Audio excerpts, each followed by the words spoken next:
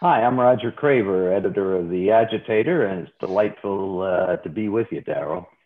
Thanks, Roger, and I really appreciate you joining us today, and for our viewers and listeners. But you have one hell of a career, if you don't mind, in fundraising. I'm always impressed, and every day I find out more. But just tell us a little bit about how you got into this amazing and crazy profession. Um, Well, it's such a wonderful gift to be able to do this for in life. It really started with my mother, who was a social activist in a little town of Gettysburg, Pennsylvania, the Civil War fame, and it was a very conservative area, and she had little tolerance for the conservative mentality of that place, and it was an area. It's a huge apple growing area, and there were lots of migrant farm workers. And we lived beside the county hospital, and they would not accept migrant workers for medical care. And so every Saturday, my mother and my brother and I would picket the hospital, and until they took migrant patients, which was I was in sophomore in college by the time they did that. So it took 15 years to get them to do that. And she also decided to integrate the Gettysburg Post Office, because the U.S. Postal Service was one of the few employers in the nation at the time that would employ African Americans. And it was a wonderful way to bring African Americans into the middle class. And there weren't many African Americans in Gettysburg, but she was bound and determined that they were going to work for the U.S. Postal Service. And I remember her one night at dinner saying to my father, Forrest, I expect you on the picket line tomorrow. And he said, Dorothy, I have a business to run, and I don't think I should be out there doing that. She said, well, Forrest, take it this way: no picket, no sex. And so she was a big influence. So I went off to college. I got active in the civil rights movement in college, and when I got out of college, I worked for a fundraising consulting firm doing capital campaigns for small liberal arts schools, and decided that that was not what I wanted to do. By that time, the civil rights movement had really heated up, and so had the anti Vietnam War movement. So I pretty quickly got out of major in capital gift fundraising and went to Washington to work on civil rights, and also on the war, the efforts to end war. And it was during that time in the late '60s that the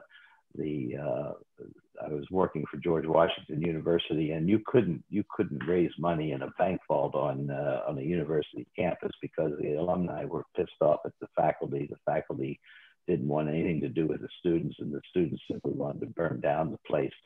So in the midst of that, I got a call from John Gardner, who was then the Secretary of Health, Education, and Welfare, who had just resigned from the Johnson cabinet because of Johnson's stand on Vietnam. And Gardner wanted to figure out a way to raise lots of money from small gifts. In those days, it just wasn't possible for social change movements to fund themselves unless unions or big foundations or very wealthy individuals put up the money.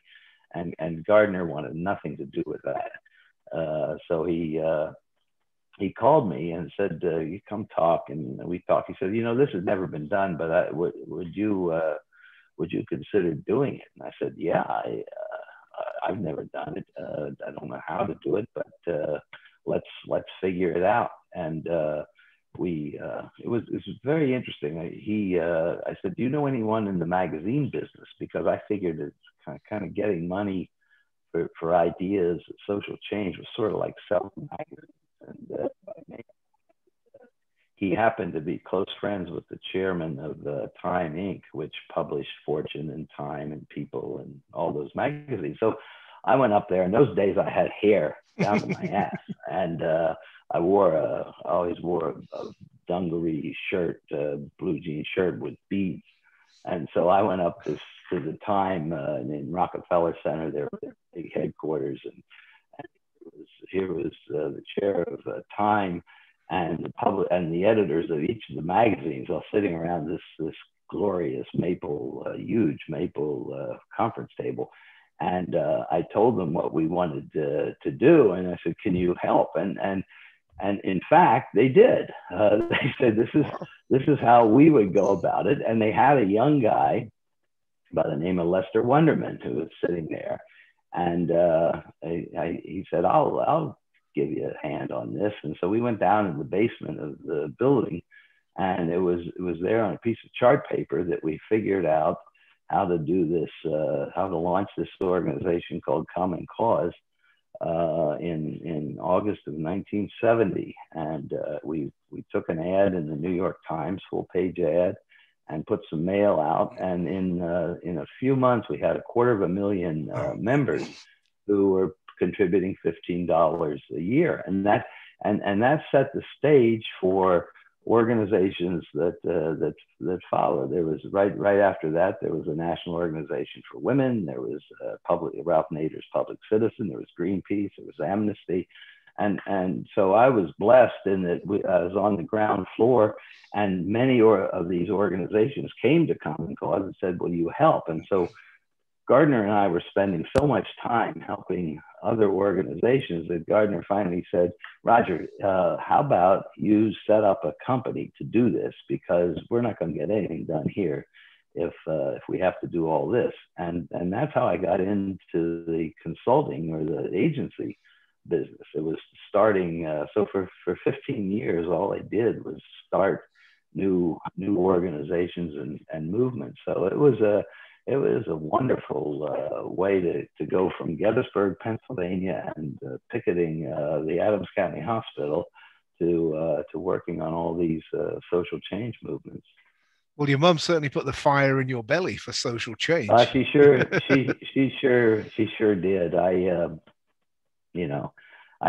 She lived to be one day short of 100, and she was pissed off at inequality until the day she died. As a matter of fact, we were the night I was with her, I didn't know she was going to die. I just happened to be with her, and she died right after that. We were talking about the idiocy of Donald Trump, and so she fortunately she didn't have to witness all that, but yeah, so she was terrific. It's amazing that period from 73. If you think about it, Common Cause getting the template how to raise money, and MSF, Greenpeace, Amnesty was already there, but so many social change organizations formed in that 3-year period, and bizarrely, not just in the US, but across the world, really. No, absolutely, and there were older, like Amnesty. There were older organizations, or in the United States, the ACLU, which then was 60 years old. The Sierra Club, which was 50 years old. League of Women Voters. These were old, established organizations, but they had very small memberships. For example, the Sierra Club, when we took them on, had 6,000 members, most of them in San Francisco, and so this new technology called direct mail became the way to do this. And in those days, Daryl, there weren't mailing lists, there weren't CRMs, there weren't list brokers, or none of the infrastructure that we have today existed. So I remember sitting in the Library of Congress looking at newsletters and magazines, trying to think, well, if someone would subscribe to this, they might be interested in Common Cause, or they might be interested in the National Organization for Women.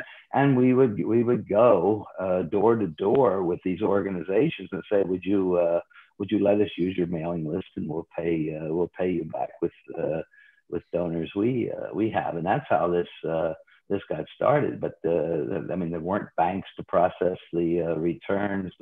All this had to be created from the get-go. And it took a while to get across the pond because I started raising funds for the Sandinistas in the early 80s. And it sounds like we were back in the late 60s, early 70s with you. You know, there were no mailing lists. It was the old hand printer, Absolutely. ink all No, over your yeah. hands. You're stuffing envelopes Yes. and trying to Yes. think, who do you reach? And in fact, you know, just as you used a newspaper, both for that and for the Mandela campaigns I've worked with, you know, in the end, it was a full page advert in the Guardian, paid by individuals to get it up there. And then you Yeah. built the list. We couldn't buy, you know, where do you find a list of revolutionary people? Oh, sorry, that's not available. No, exactly. And I mean, there weren't services like Prism or Claritas or Yeah, all yeah. the demographic things. So I remember going to an early Common Cause meeting in Connecticut, and I went out in the parking lot. In those days, I smoked to have a cigarette, and I noticed there were just an unusual number of Volvos. So I thought, well, I wonder if I would write Volvo owners, whether that was. So I went to the Maryland Registry of Motor Vehicles and got a Volvo list, and sure enough, that worked. So that was my first experience with demographics. It just, you had to figure it out because they're just, you couldn't Yeah. pick up the phone and say, send me a million liberal donor names. And today you can do that, but Well, within a certain range, yeah. I mean, for example, it's funny now. I guess you'll be looking at the Toyota Prius owners, would you? probably, yeah. Yeah, you're No, not even kidding. no, exactly. And today you'd also, of course, catalogs. Where there were some catalogs, there was a strange process called Kozak Auto Dry Wash. It was a rag, piece of cloth that people used to clean their cars, and that turned out to be one of the best mailing lists. And for the life of me, and you just, as you do this stuff, you learn that you can't always use logic and reason Oh, to understand what moves people to give and what type of people will give. it's funny, isn't it? And I think now the kind of creativity and the kind of inventing it and reinventing it. And I'd say to begin with, testing it or trying it, and then later, as you develop very much so, testing versus trying was really in its nascency at that Right, point. right. Yeah, yeah.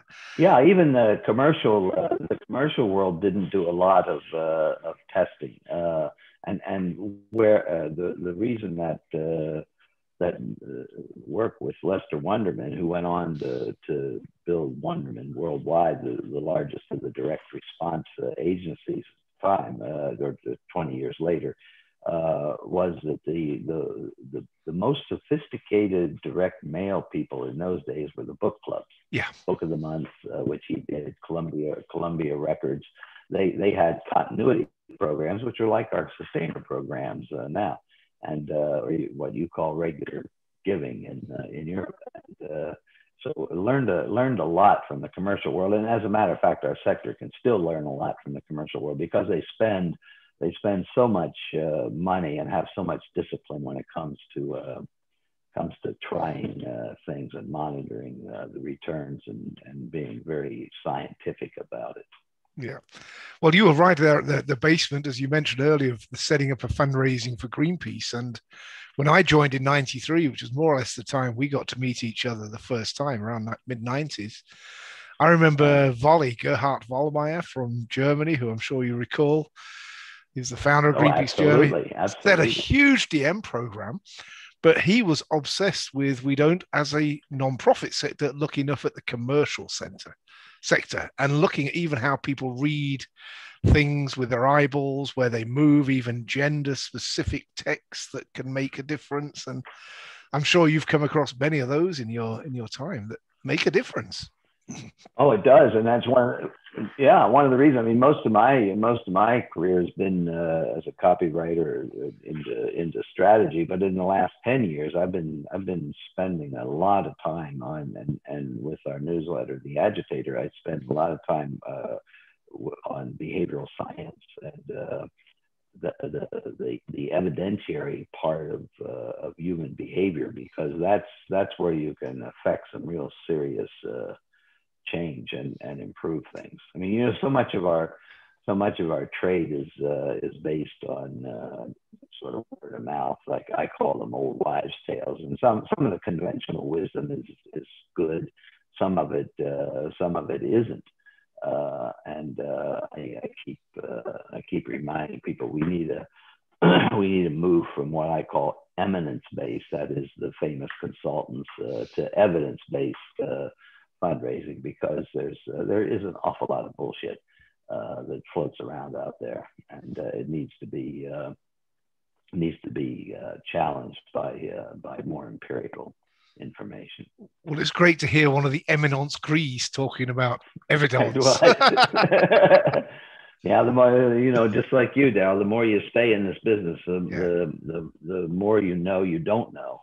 Yeah, exactly. And then it becomes really important to be disciplined in this stuff, because it's going to get tougher and tougher and tougher to raise money for nonprofits, because there are really fewer donors, but there are also competing channels for people to get involved, whether it's through corporate responsibility stuff, or whether it's through the point of sale at a supermarket, round up your total to give to a charity.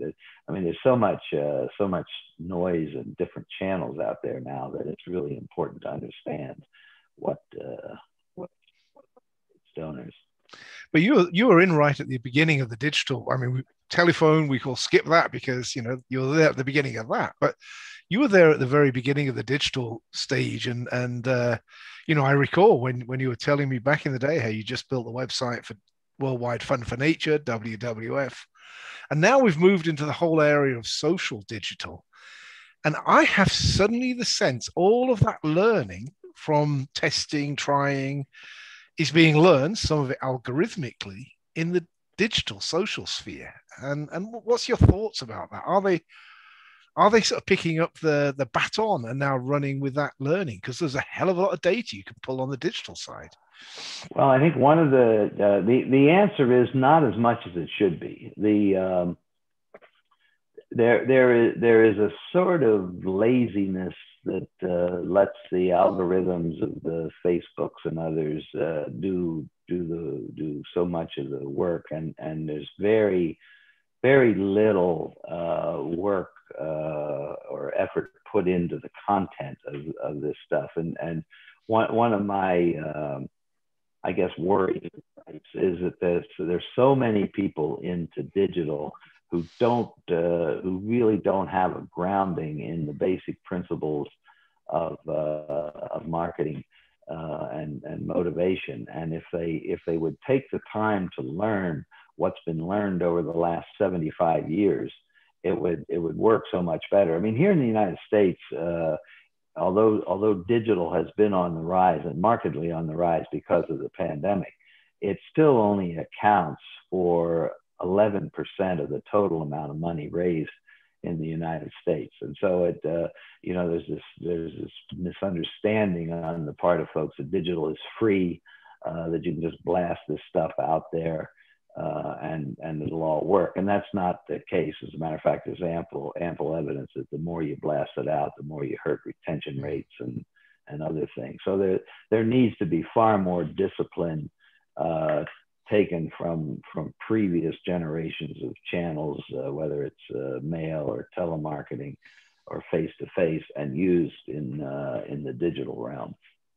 But I'm fascinated, not least because, as an co-owner of a digital channel, but I'm fascinated even by the names of the folks we have on the teams. We have more people employed as storytellers than any of the nonprofits we probably work for. And I think, wow, that is now embedded in the culture. Real storytelling. People have to tell human, engaging stories for the causes on a regular basis. And my God, how many years did it take for organizations to get that into their minds? Oh, and it's most organizations still don't do it. Yeah.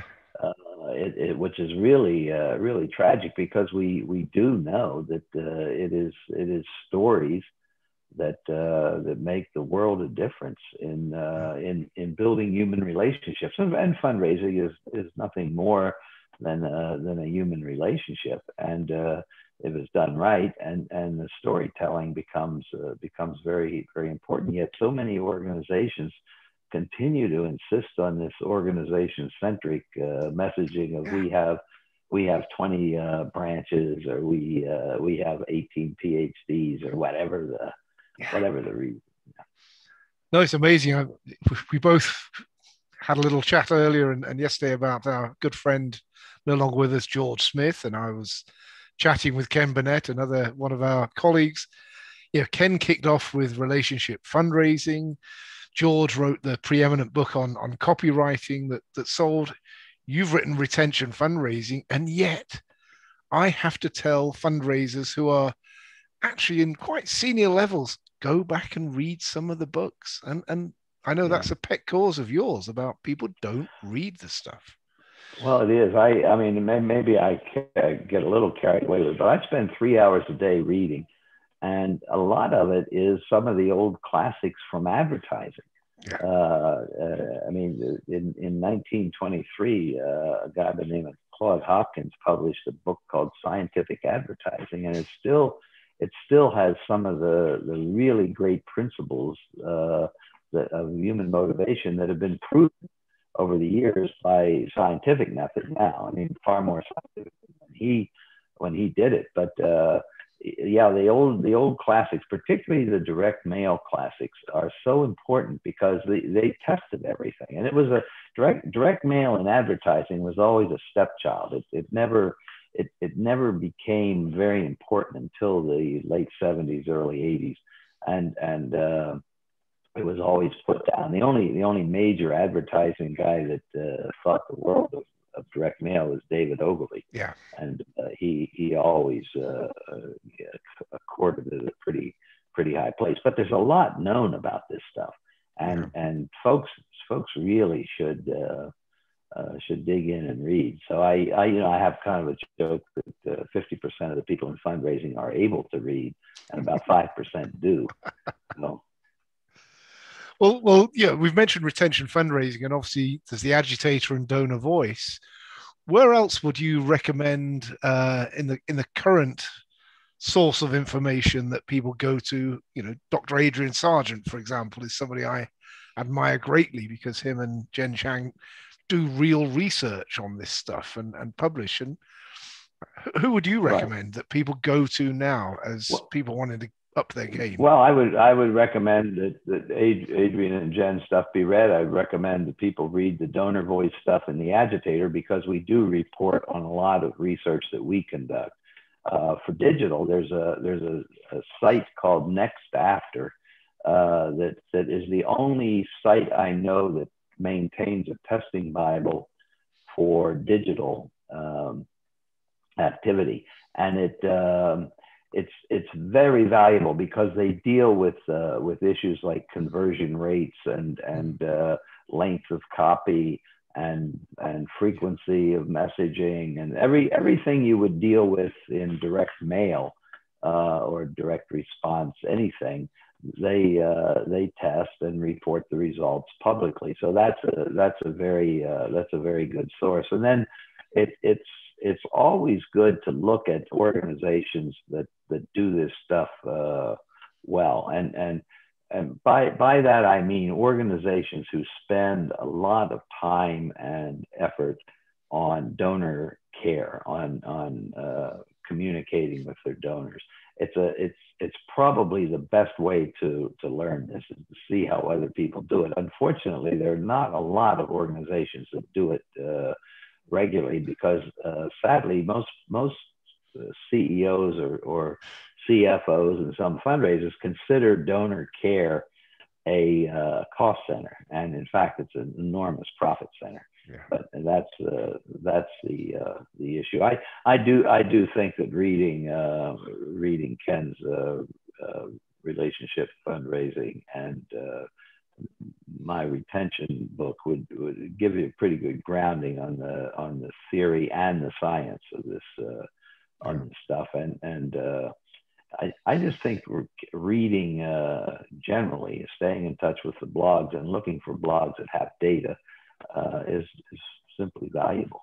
Yeah, I know my next reading is next after this call. I'm gonna straight Yeah. away go and try to find No, it because you I wasn't familiar with that one. So that's new to me, and I'll make sure we link to it in this article.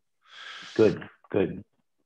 Well, Roger, I've taken some of your time this afternoon. It's always a pleasure to talk, and I could go on, and it would be even It's better if great. one of those days we could be sitting there with a glass of wine and celebrating the life and revolution together. But Yeah, well, it's really you'd like to think that some of the stuff that we've accomplished, Daryl, stays stuck, but it doesn't. The one thing I've learned in this world is that the victories never stay won. You got to be back, and now we're no matter what field you're in, we're up to our asses in huddled masses. We're up to our ass in government trouble. We're just all this stuff has to be refought, and the skill sets we need to do it now are much greater. So it's this is really a time when fundraisers have to dig in and learn as much as they can. I don't mean to be preachy on that, but I know how much effort you've put in over the years and how much others have that have made social change. And it isn't enough to say, well, this is what I did. I'm going to have to, hang up the spurs. You don't hang up the spurs. You keep riding until the horse drops. As they say in Spanish, la lucha continua. The fight continues. That's right. That's right. Thank you very much, Roger. May Pleasure. you continue to agitate, and I really appreciate your time. You as well. My pleasure, Darren.